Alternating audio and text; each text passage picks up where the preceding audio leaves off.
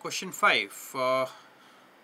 If the sum of numbers of zeros at the end of the factorials of the first n natural numbers is 310, sum of number of zeros at the end of factorial of first n natural numbers. So there we are starting with 1 factorial, 2 factorials till n factorial, right? And the sum of zeros at the end of these values is 310.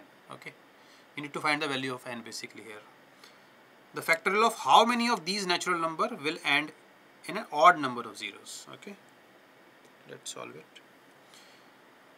So basically what we are doing is 1 factorial plus 2 factorial plus 3 factorial, not exactly plus, but the number of zeros are being added here till n factorial, and the number of zeros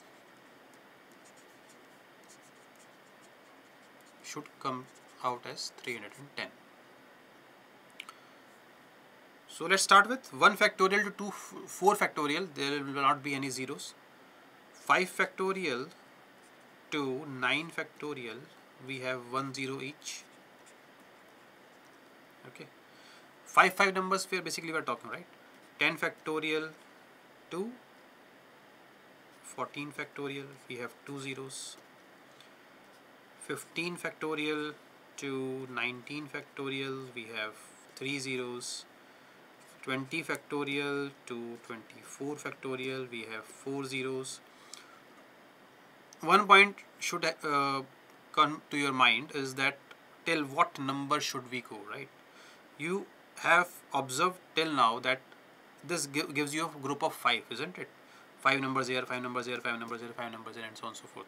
So to make an approximate value of n, we can simply divide 310 by 5 to give you an idea that till how much number you need to go, right? This gives 62. So we need to come around 62 or lower than that in any ways, right? Why lower than that? We'll come to that also. Now 25 factorial to 29 factorial. This gives you how many zeros? 25 upon 5 is equal to 5 upon 5 is equal to 1, 6 zeros, right? Powers of 5 we need to find in any ways, right? So from 25 factorial to 29 factorial, we will not get 5 zeros, we will get 6 zeros. That is why I am saying that we need to go less than 62, by less than 62, right? So n should be less than 62 here, because I am getting more number of zeros here. This will happen again, right? Similarly, 30 to 34 will have plus 1, 7. 35 to 39 will have 8. 40 to 44 we have 9. 45 to 49 we have 10. And 50 factorial again. See, whenever we have multiple of 25, we skip 1, right? So here also 50 factorial to 54 factorial will not have 11, will have 12. Okay, let's count till here, okay, because we need to go less than 62. If we are getting less number of zeros, we'll go again, right? The move again. So how many numbers are there?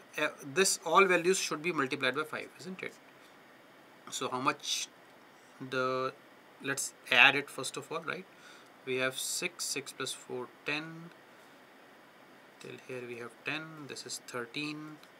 23, this is 17, 17 plus 13 is 30, 30, 40, 50, 60, 62 into 5 is 310. So that is sufficient.